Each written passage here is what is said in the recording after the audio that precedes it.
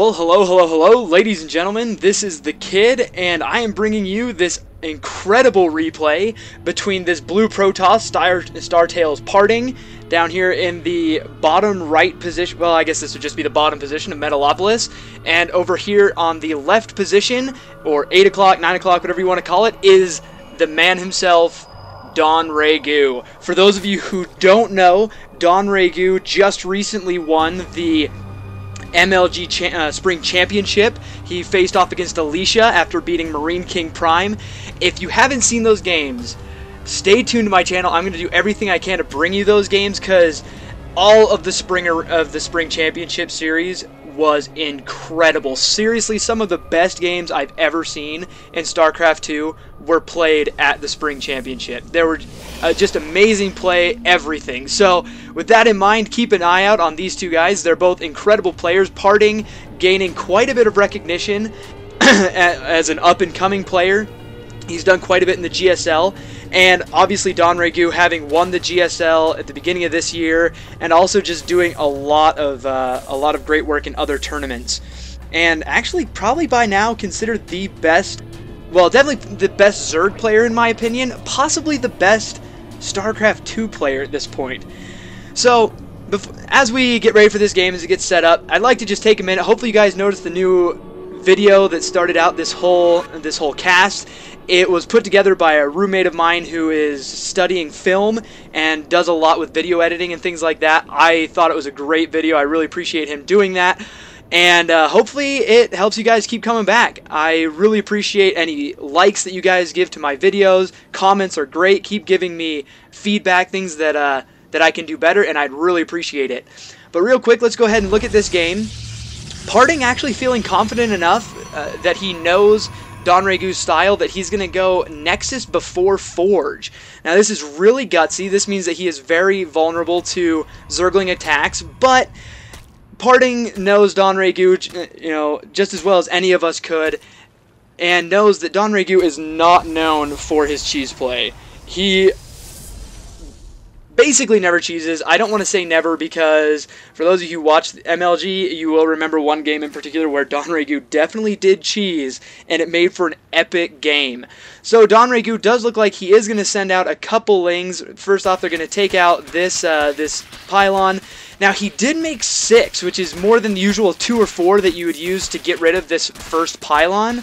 And this makes me think that he will have to try and do some kind of damage with it. Now this is 6 Zerglings that could have been used to make 3 drones, that could have been used, those minerals could have been used in many ways. So DongRaeGu is definitely going to need to do something with these lings to make this investment worthwhile.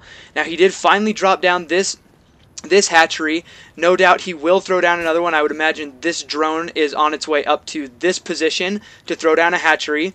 And here we go. DongRaeGu's going to poke in a little bit. This cannon will keep him from doing any run-bys and really doing any damage to these probes, but the position of these Zerglings will make it very difficult for Parting to mine off of these mineral patches, which gets very annoying. So he is going to have to chrono boost out his Zealot to be able to deal with these lings, fight them off from this area right here, so that he can go ahead and use this base to its fullest extent.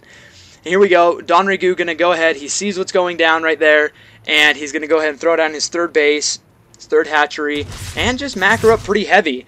Now, Parting is going to see that there's no gas and be pretty happy about that. That means that speed cannot be on the way. There's no roaches. He's really not going to be worried about any kind of timing push at any time soon, I guess. And it means that he is pretty safe to go ahead and keep getting probes, and go ahead and he's going to get a Stargate out, possibly get a Void Ray. I don't expect him to get Phoenixes, mainly because Void Rays lately have been shown to be able to do a lot more damage, and especially with all of these Overlords out on the map, it's very easy to get that Void Ray out and just go hunting, whereas Phoenixes just don't do quite as much damage. Now, granted, he will probably get some Phoenixes after the Void Rays to help pick up Queens, to help with roaches and things like that. 1 second, let me go ahead and turn that off. Sorry, I'm a little slow on that. My buddy's a little psyched that he got Diamond 2v2. And here we go. Pretty standard play. DongRaeGu going to go ahead and throw down 3 gases, so he's probably going to put down his Roach Warren as soon as he gets enough gas for that. And if we look at the income, DongRaeGu sitting at a nice little, 7 drone lead over his opponent. That's going to make him pretty comfortable, especially that he is a base up, which will mean that his income will be that much greater than Parting's. So really, we're just going to see this move into a pretty standard mid game. Let's go back to the production tab. Here's the Void Ray I was talking about. These two units, the Stalker and Zealot, going to push around, see if they can find any Zerglings on the watchtowers, do any kind of damage that they might be able to, especially since these Lings are slow. A Zealot and a Stalker can very easily take out all 5 of those. The Stalker with some good stutter step micro, and the Zealot just tanking any damage. And look at this, here we go. This Void Ray is going to just go on sort of a warpath. Already has 1 Overlord kill.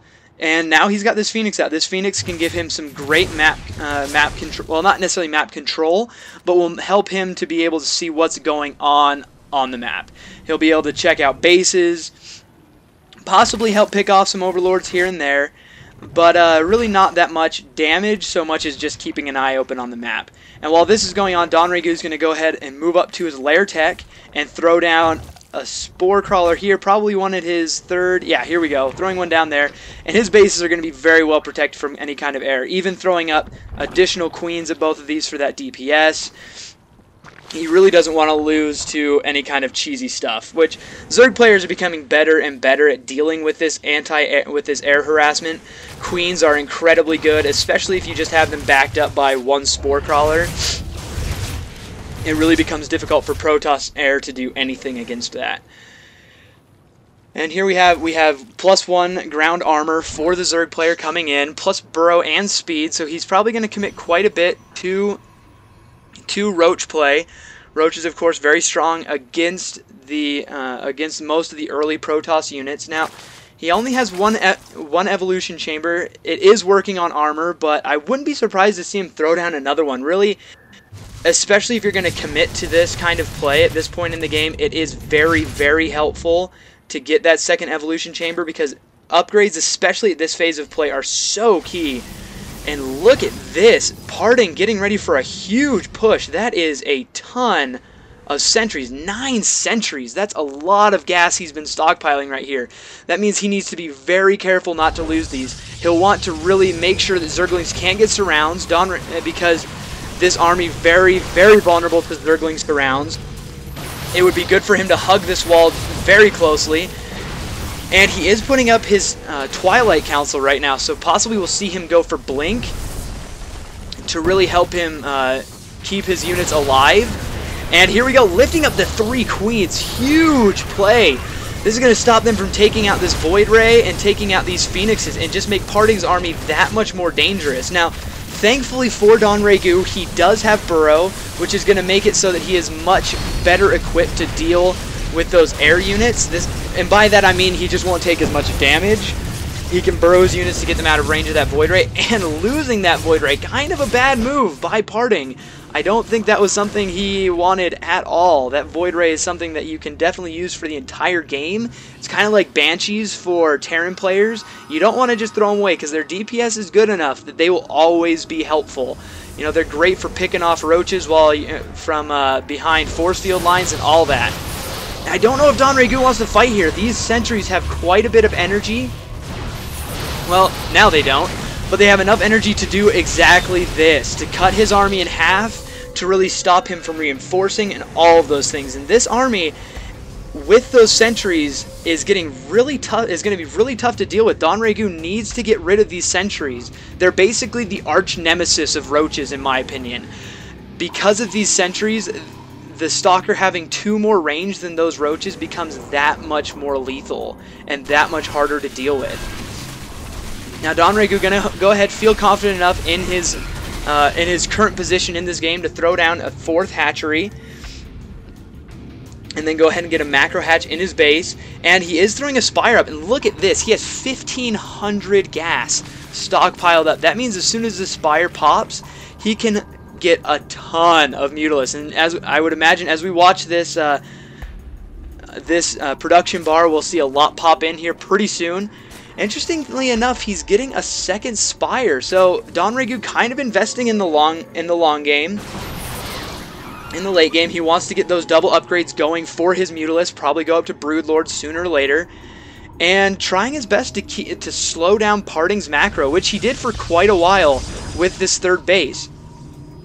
However, Parting is 1-1. These roaches are only 1 armor, which is going to give Parting a little bit of an edge. Now, the key for DongRaeGu is going to be to do as much economic damage as possible with these Mutas, and doing a huge run by right here, probably going to force the cancel on this Nexus. Yeah, he's definitely going to, and that is huge for DongRaeGu.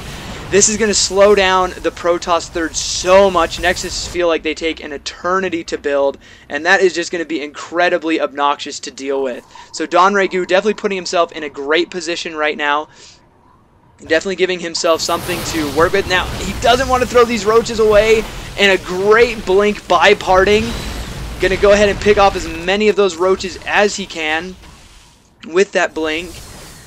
And that's exactly what he needs to do. I mean, he just needs to keep himself in positions where he can defend all of these bases as well as possible. Typically around here, so that he can get to this base quickly. I wouldn't be surprised to see him wall this off with gateways and keep these cannons in the back. And here we go. Here are those Mutalisks by DongRaeGu. And this is what he needs to do. He needs to do a lot of economic damage to Parting.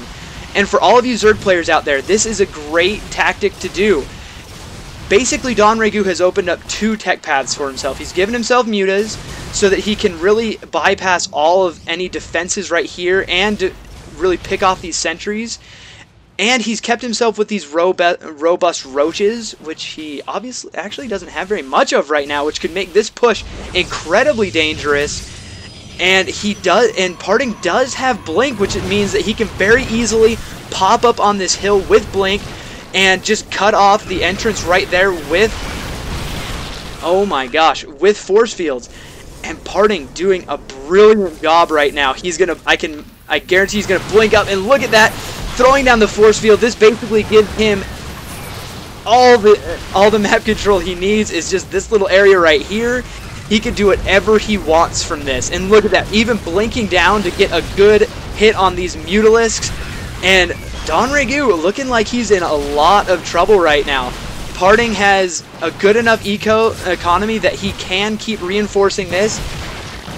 And look at this, these stalkers are going to focus down this macro hatch, possibly even be able to work their way to that lair, which is going to be extremely dangerous. And look at that blink, a beautiful blink by Parting, getting right underneath those Mutalisks and doing maximum damage. And now we're going to see him blink right back down here. This is how you use the map to your advantage, Protoss players. Find any opportunity you can to do this. Parting is making sure that surrounds cannot happen. He's making sure that the roaches can't always follow him, that he always has the range advantage. Just beautifully making sure that there's as little surface area as possible for Ling surrounds, all of that. This is definitely something you want to pay attention to as a Protoss player. Even with... Sorry about that. Bless me. Even with those Mutalisks, he can blink around as much as he wants and keep this base under wraps for the Zerg player. And really, there's not a whole lot DongRaeGu can do about this. He needs to just try his best to whittle these down, but this blink micro is keeping all of these weak stalkers in the back and all of these healthy full shield stalkers in the front. It does look like DongRaeGu might possibly clean this up, but oh, the stalkers become too much, and that blink micro is just destroying DongRaeGu right now. And it looks like Parting has finally taken the supply lead, and I really don't know what DongRaeGu can do about this. He's very far down in supply. If we look at the income, he is ahead, but at the same time, he's not doing a lot of efficient mining. And there's the GG. What an amazing game. I definitely thought there were times when DongRaeGu was really far ahead, but this push by Parting was so lethal. Guys, stay tuned for the rest of the games in this series, and I'll see you guys next time.